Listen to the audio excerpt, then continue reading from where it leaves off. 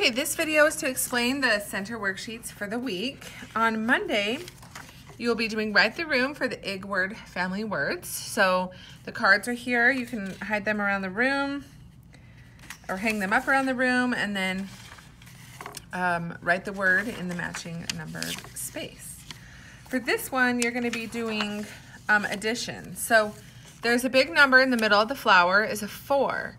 If the petal equals 4 when you add it, then it will, then you color it. So 4 plus 0, that equals 4, so you'll color here.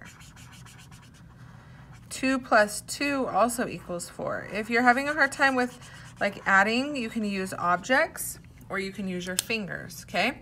So then this one you'll do 7, 5, and 6. So those are Monday's worksheets. Tuesday, you're gonna do the March Madness middles.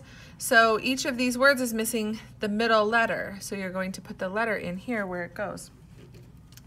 Like for example, cut, k, t, okay? So you're gonna do that for that one. And then you're just gonna focus on the number 20. That one should be pretty easy. You're just writing the number 20, coloring 20 hearts, and then circling 20s on the bottom.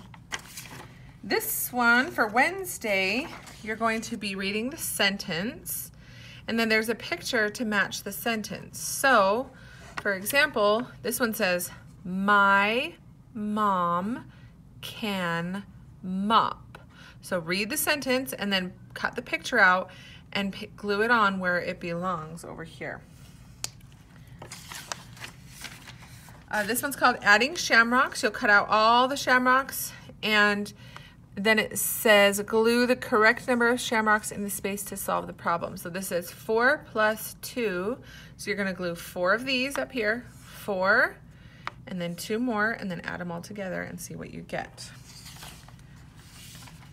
And then for Thursday, you're gonna be doing butterfly beginning sounds. So you'll use this. Then this is just a little extra helper thing, like resource. You'll use this row right here, okay? We're not using this, just using this. So you'll look at the picture. It says bow. Does bow start with a B or a D? Bow. Then you're gonna write bow underneath the B. If you don't know how to spell bow, you come over here and you look for the picture, and then there's the word, okay?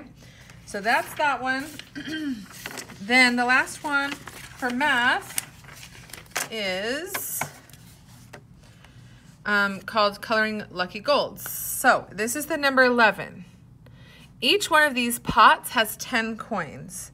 So if we color this one, how many more coins do we need to add to make it 11? One more, right? So 10, and then this one makes it 11.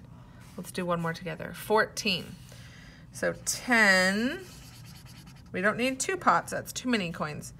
10, 11, 12, 13, 14. Okay, oh, I forgot, over here, then you write it. 11, 14. Okay, those are centers for the week. Do your best. Talk to you soon.